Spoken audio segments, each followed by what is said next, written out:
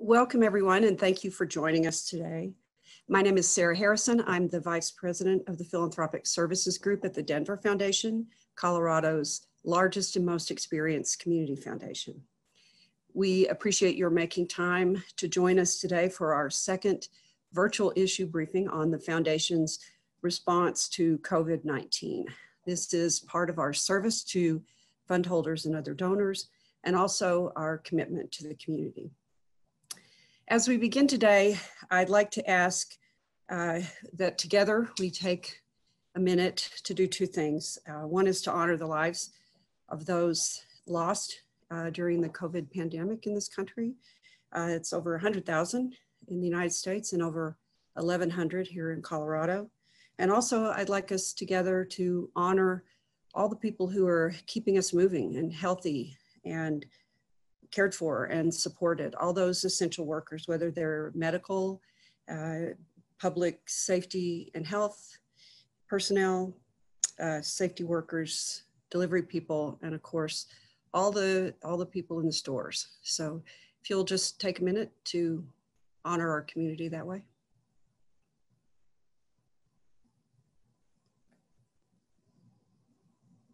Thank you.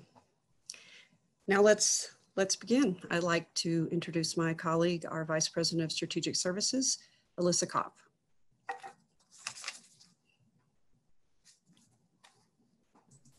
Hi, everyone. Thanks for joining us today. We wanted to go over a few logistics before we get started.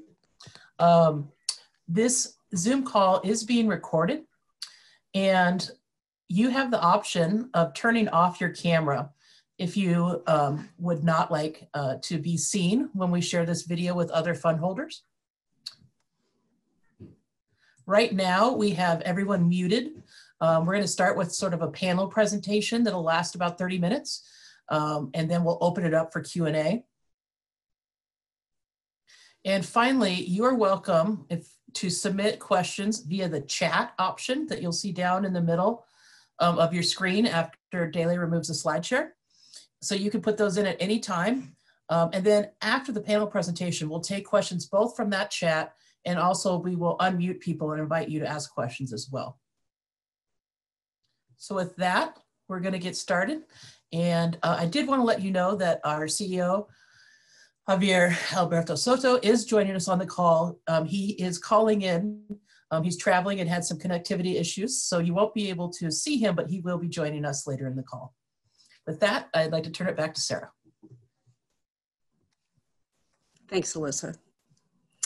So two themes emerged for us in this new normal at the Denver Foundation, and those would be generosity and partnership. And a moment ago, we honored community members lost and also still working together to keep the community going. I now have the honor of thanking those of you with us today, and also hundreds of others who aren't able to join us today, for your increased generosity over time, and especially during this time. Community foundations are public charities organized by, for, and of the community. We're in the business of mobilizing resources and energizing community members to look up, lean in, and work together for change. I'm going to give you just a few indicators of the generosity and partnership that you and fellow fund holders and other donors have demonstrated to and through the Denver Foundation since March 13th. First of all, we're lucky to have over 600 donor advised fund holders with our organization.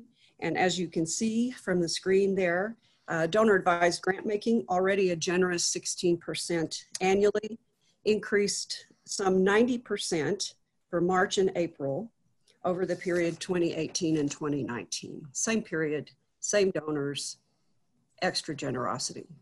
In the past 11 weeks, our donor advised fund holders have made grants exceeding 21.4 million.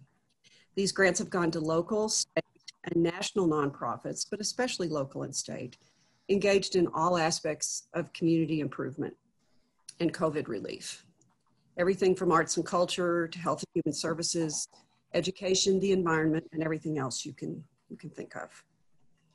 Of that 21.4 million, almost 2 million has come to our own critical needs fund. And you likely recall this is our quick action fund for emergent basic needs, especially in crises. This is a permanent fund of the foundation created in 2006 and activated over time for various issues: hunger, housing, and now COVID. In a moment, you're going to hear about how we've deployed those gifts that you've provided in a way that has helped us to support the most vulnerable populations in our community, people always vulnerable and made even more so during this health crisis. The Critical Needs Fund is at its core a big partnership, your generosity and our stewardship. Here are some other ways that we're serving the community by partnering with people who lean in and lead the change. You probably have heard us say that at the Denver Foundation, we strive to be the philanthropic home for all types of people in the community. We welcome partnership with individuals, families, companies, and community groups, large donors, small donors. We work to add value by connecting people of mutual interest, topics, the environment, climate equity, identity, housing, hunger. We provide research, recommendations, and grantee vetting to our donors. And what I mean by that is, while we're very involved with people who are highly engaged with philanthropic activities that interest them and probably have long interested them, sometimes people do ask for advice, and they know that we have deep expertise and community connections to help. So here are just a few of the questions we've answered over the last 10 weeks. What organizations are supporting single parents of low income who need things like diapers and food? How do I help Native populations that are being decimated by COVID-19 at a much higher rate than others? What support do schools need for teleteaching and remote instruction? Who's providing good mental behavioral health services in this crisis? How do I help with food security? Where can I help with housing security? When donors pose these questions to us, we're able to draw on the deep experience of our grant-making experts in the community grants program here at the foundation. We're able to meet community needs and opportunities with donor intent. Finally, I want to give a shout out to and highlight one of our community partners, the LAO Fund, which is a field of interest fund, part of our permanent corpus at the Denver Foundation. A field of interest fund is one where a donor describes a field or type of work to support, and we help select the grantees. The LAO Fund, established by the LAO family over 25 years ago, focuses on developmental disabilities and also neurological disorders. They have 2 grant-making application periods a year, and this year, with COVID, added a 3rd. And they did so in partnership with the Denver Foundation and our community grants program. In April, we shared with the LAO Fund applications that we received in their area of interest, which is developmental disabilities and neurological disorders. And the LAO Fund reviewer selected more than a dozen grantees in that area and deployed over $200,000 to this very vulnerable population. A great example of partnership. We're always honored to serve as your fund steward, your research assistant, your community investment partner, your community connector. We are grateful for the opportunity to work with you with all the facets of the Community Foundation. Now, let's hear about some of the impact we've made and the lessons we've learned, and about additional generosity and partnerships from my colleague, Dace West, who is our Vice President of Community Impact. Dace? Hi, everyone. It's such a pleasure to see you. Thank you for being on this call. The last time that we were together, we talked to you about the way that we moved quickly and did things differently, springing into action as soon as we saw what was happening with the pandemic. We described to you some deep investment that we made to 8 organizations who had deep networks all across the state, really hitting on areas such as food insecurity, housing insecurity, and violence. Since we last spoke, we've had an opportunity to create even more change out of the Critical Needs Fund, which, as Sarah described, is a really ideal partnership between the generosity of our donors and the expertise of the foundation itself. We put together a low barrier application process, and as a result had over 320 organizations apply to us, all of them working with highly vulnerable populations, either in the metro area or statewide, and focused on the areas that the foundation has the greatest expertise. So things like basic human needs, economic opportunity, education, leadership and equity, and behavioral health. So lots of different opportunities for us to be supporting organizations. Some really tough decisions that we had to make, and we were ultimately able to support 44 organizations, groups like Bayard Industries that provide employment and training support to people with disabilities, Casa de Paz, which works with immigrants recently released from detention, Colorado Jobs with Justice, which is working to support the health and safety of essential workers during this time, and Hope House, which is supporting teen moms with basic necessities. We turned those decisions around in 10 days and got between organizations submitting an application to us and having a check in their hands so that they were able to get on with their great work. What we saw from these applications were a number of trends. One was, kind of the biggest one and the one that you would expect to hear, which is that the need greatly exceeds the capacity, and that philanthropy today is more important than ever to make sure that changes are happening in our communities and that basic services are being provided. We also heard organizations describing the really dire consequences for the people that they were serving in an even more specific and deep way than is traditionally the case.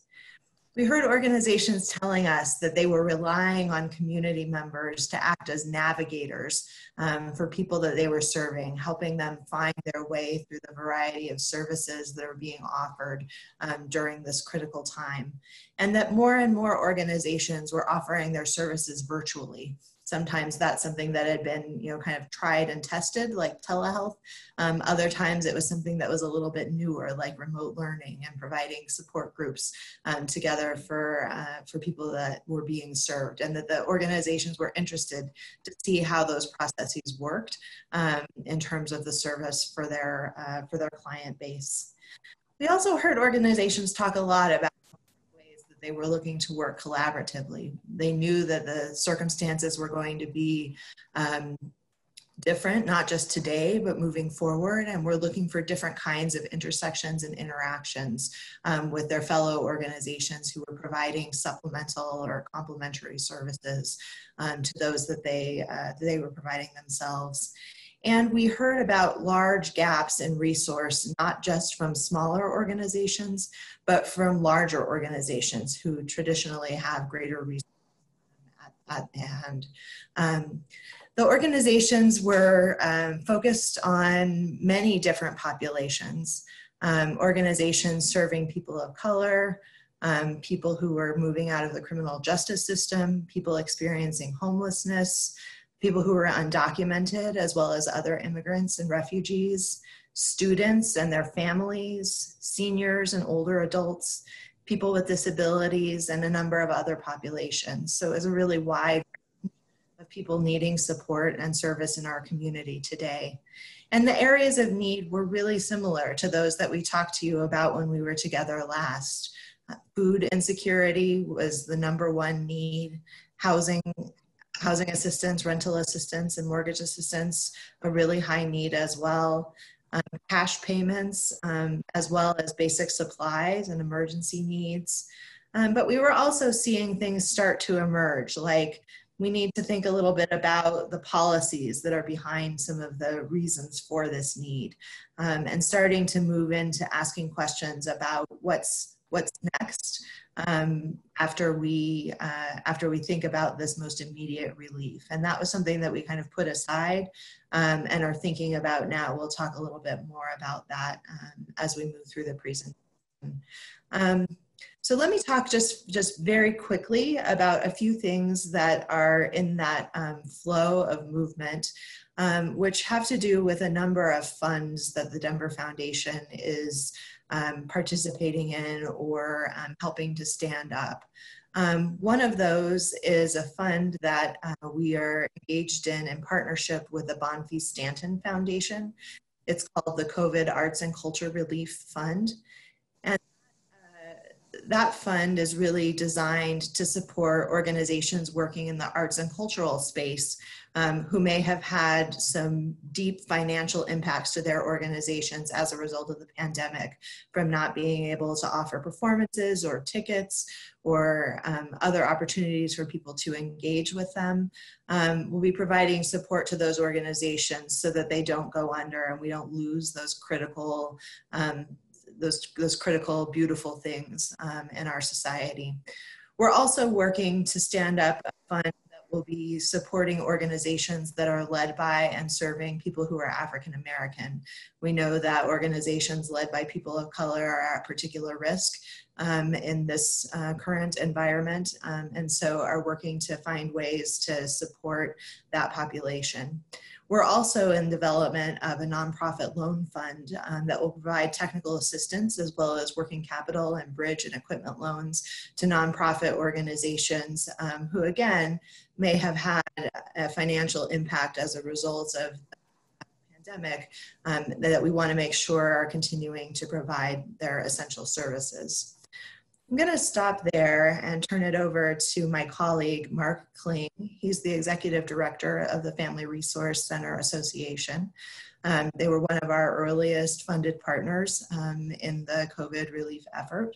And Mark has some pieces of thought that he's going to share with us, both about the work that his organization is doing in some really amazing ways, as well as just seeing in the nonprofit sector. So, Mark? Thank you, Dace. Can everybody hear me? Well, thank you very much. I really appreciate the opportunity to be here, and particularly appreciate the generous grant given to the Family Resource Center Association and our Family Resource Centers back in March when we really needed it. That kind of emergency funding is very, very helpful. What we're seeing, we have 32 Family Resource Centers across the state, and each one is its own 501c3 or separate entity in its own community. And they do comprehensive coordinated casework with families, helping families become more self-reliant over time. And the effect of the pandemic on our centers are that many other nonprofits in the community either shut down or partially closed down. And all of a sudden, there were a number of families in the community that weren't able to go to their local food bank, for instance, if that had closed down, or weren't able to get other financial assistance. The Family Resource Centers, by and large, stayed open, some at 50%, most at above that level. And many of them moved into emergency services. We went primarily from prevention services, which we do on a regular basis, and went primarily to emergency services as a result of the pandemic. Some of the numbers on that were quite striking. We have examples of some of our Family Resource Centers doubling, tripling, at times up to 10 times the amount of people coming through our centers asking for emergency services. One of them, our Family Intercultural Resource Center up in Summit County, their food bank usually serves 4,000 people a year. In March, at one point, they had 1,800 people, almost half that amount, come in 1 week. And so we're seeing those kinds of emergency services really start to draw down on the resources that our Family Resource Centers have to work with families. not only with the food, but also rental assistance and financial assistance. A couple of other statistics from a couple of other centers. One of them went from financial and rental assistance, averaging 8 to 10 families a week, to 400 families in 2 weeks. Another one, the Mountain Family Center up in Granby, Colorado, went from 216 housing and energy assistance applications a year to 125 in a 2-week period in March. So families are getting slammed, particularly families that don't have cash reserves, that and many families don't. Most families that are low income are 1 to 2 paychecks away from possibly being homeless, and that's exactly what's happened. Most of the families that come to us are in dire straits, possibly at risk or having already lost their homes, and we've been able to help stabilize some of that. So it's been really challenging. All of our centers have burned through whatever emergency and reserve funds they have. Fortunately, the funding community, including the Denver Foundation, has stepped up and given us some emergency funding. It's not everything that we need, but it's certainly helping. One of the things I'd like you to know is that our Family Resource Centers also do childcare and early childhood education, and we were some of the centers that remained open while other child care providers were closing, and we were providing services to many first responders that didn't have any, they needed to go to work because it's the first responder community and hospitals and fire stations and everything else. They needed a place, a safe place for the children, and Family Resource Centers stepped up in that capacity also. So we've been very busy. We believe that there may be a time in the future where we'll want to move back to the prevention services we always do, so that families can continue to move more towards self-reliance and not always be in an emergency. And what we've seen in past economic crises like this, like the 2008-2009 crisis, is after emergency funding has been given by the funding communities, many times as we're trying to move back to prevention services, there's a lag in funding as funders move into strategic planning and figuring out where they want to put their money. They might actually not be giving resources out for a while. And I would encourage the Denver Foundation and all other foundations and philanthropists to look at that and see if we can do both emergency funding and also the prevention funding during that time period as the crisis starts to wind down, so that families don't slip back into needing more emergency services and continue on that approach to becoming more self-reliant over time. And that's all I have, unless you have any questions. I don't want to take up more time than you've given me. Mark, let me ask you a question. We heard a lot from nonprofit organizations about collaboration and the kind of importance of collaboration during this time. I'm curious if you have a perspective on that. Is that something that you see as being critical? Is that something that is just hard to find time for with the kinds of numbers that you're talking about? Collaboration is crucial. The two things that Family Resource Centers must do in order to be a member of our association are not only the comprehensive coordinated services that they offer to families, but also to collaborate with other agencies who can give families services that that Family Resource Center cannot offer. And so collaboration is always important. And we really saw not only funders step up, but other collaborative services step up to cover some of that. And also, just from a personal standpoint, I go to a lot of collaborative meetings myself, and I wonder sometimes if that's when my time is best spent. But that's where we were able to move very quickly because people in those collaborative groups knew us and our work, and we knew them and their work.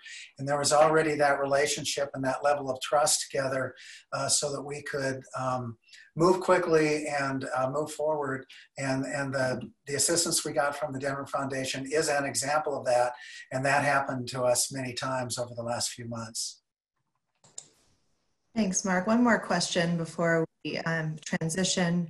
You talked about, I think very eloquently, the kind of tension between providing essential services and providing prevention services. And I wonder if you could just paint us a picture of what it looks like for you when those resources for prevention services go away. What actually happens in those circumstances? So we always look at emergency services as a way almost for outreach. So when families need emergency services, they come to our family resource centers, and we want to provide those services to the families. But eventually, as we're giving them rental assistance, we want to talk to them about moving into getting a job again if they've been laid off, or if they're having trouble getting early childhood care so that they can go to work, we want to help them get that early childhood care. If they need some adult education so that they can get employment or otherwise get services, we want to give them that too. If we continue to only give families emergency services, let's say help with food nutrition, which is crucial, and help with rental assistance, which is also crucial. If we continue to do that but don't offer the other prevention services, that family will not be able to be as self-reliant over time as they want to be and as we want them to be, so that they can eventually move to a place where they don't need those types of services anymore and become much more self-reliant.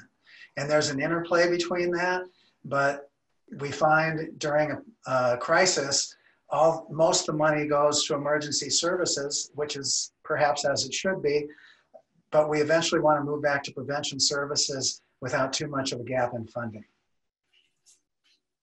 All of our financial reserves are burned out right now with all of our family resource centers, so there'll be a difficult transition upcoming in the next year. Yeah, thank you. Thank you. I think that was a really beautiful articulation of the kind of movement that is inevitably going to happen across our community as we think about the next stage of the work. And so our president and CEO, Javier Alberto Soto, is going to spend a little bit of time talking about the way that the foundation is thinking about that. So I'll turn it over to Javier.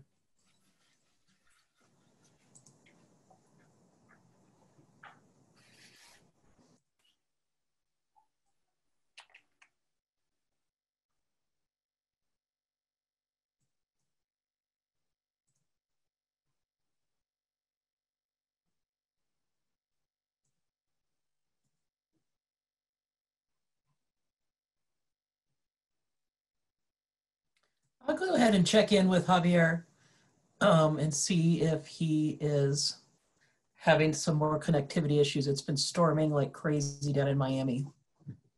While I do that, Dace, we received a question asking how many nonprofits are applying for COVID assistance? How large of an increase in requests is TDF responding to? Well, I don't know the full number of organizations applying for COVID assistance. You know, there's 13,000 nonprofits just in the Denver metro region alone, and many more statewide, who are, I would hazard a guess, all in a place where they're either seeing the kind of increase in service that Mark was talking about, which is something that we're hearing many nonprofit partners describing, or who have lost revenue from inability to provide services, inability to have fundraising events, those kinds of things. So I think organizations are looking to all kinds of sources, and philanthropy is definitely one of those. For the Denver Foundation, as I mentioned, we had a special funding round. It's the only open funding round since the crisis began, and received about double the number of applications. That was in addition to the funding round that we were in the middle of. So we had about 120 applications plus about another 320 that came in for us to review. So that was quite an increase for the foundation. We're anticipating that for some of the funds like the Arts and Culture Fund, the African American Fund, that will see some other opportunities to support nonprofit organizations, and that those application efforts will have really high subscription as well. So, as I said, I think that the need really exceeds philanthropy's capacity to provide services, and particularly with the state and city budget situations, I think that's only going to be exacerbated further as we look at the coming period of time. Great, thank you. I think we are able to go back to Javier now. Javier, can you, well, let's see if we can hear you. Here. All right, thanks, I'm here. Javier. Can you hear me? Great. Yes, we can. Yeah, earlier I was talking for a while and gave a really, really fantastic speech that you all didn't hear, so I'll try to replicate that. But thank you all for joining us today. I want to go back to the top when Sarah talked about the over $21 million in gifts to help all of us in Metro Denver meet this moment. I just want to say thank you. Thank you for your generosity. Thank you for your partnership. It really is awe-inspiring to see how this community has responded. The Denver Foundation, as I think all of you are aware, we had to shift almost overnight into a whole new gear and get up and running remotely. And I can't tell you how proud I am of the team that has continued to deliver outstanding service. Been working very, very hard on behalf of all the people of this community. And again, in a whole new gear almost overnight. I want to build on what Dace and Mark were talking about. I think Mark put it in terms of moving from the emergency phase to the prevention phase. For us, we're looking at this pivot as a pivot into recovery and resilience building, all of that through a lens of reimagining what philanthropy can do to attack the systemic issues that COVID has put a spotlight on. These are issues that are nothing new for all of us on this call today.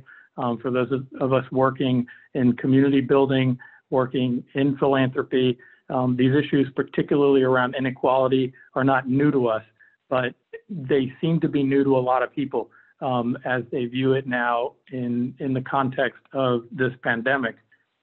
So in my mind, this lens around reimagining what philanthropy can do must have a focus on closing that inequality gap. It's making this crisis so much worse for those who are poor, Black, brown, undocumented, disabled, and on the front lines. When 40 million people lose their jobs in 2 months and don't know how they're going to pay the rent or feed their family, something is very, very wrong. When Black men continue to die at the hands of police and vigilantes, something is very, very wrong. And when over 100,000 people, mostly frontline workers, older adults, and people of color, die in the richest country on earth at rates much, much higher than in any other country, something is very, very wrong. And so that's why we feel as though we must pivot and we must attack these systemic issues. We welcome your support. We welcome your partnership to address these issues, all with the goal of creating a more just and equitable society. That's what we're always focused on at the Denver Foundation. And now going to the next phases of this crisis, that is what is going to guide not only our grant making, but as Dace said, our involvement in pursuing policy change that can really start to drive at solutions, particularly at the local level, that can get at the heart of some of these drivers of inequality in our society. Great, thanks, Javier. Let's stay with you just for a moment. You talked about policy and systemic change. Talk to us about how the funding community is working together in a really strong, broad thinking way? And do you have hope that there's momentum coming out of this collaborative work to work for the philanthropic community to work together on some of the systemic change you're talking about? I do think so. You know, there's tremendous alignment in the Colorado philanthropic community. I think most of you have heard me say that I found this philanthropic community in this state to be much more collaborative than was my experience in Florida. So I think that's a plus.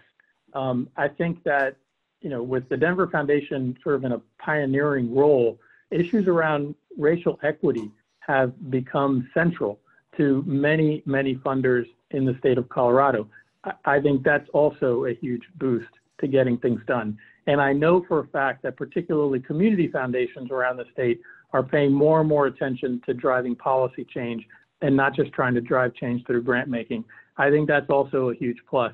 So for those three reasons in particular, I am optimistic because all of us are seeing the same exact needs, we're seeing the same exact gaps, and we're seeing the same exact systemic issues. So I am optimistic.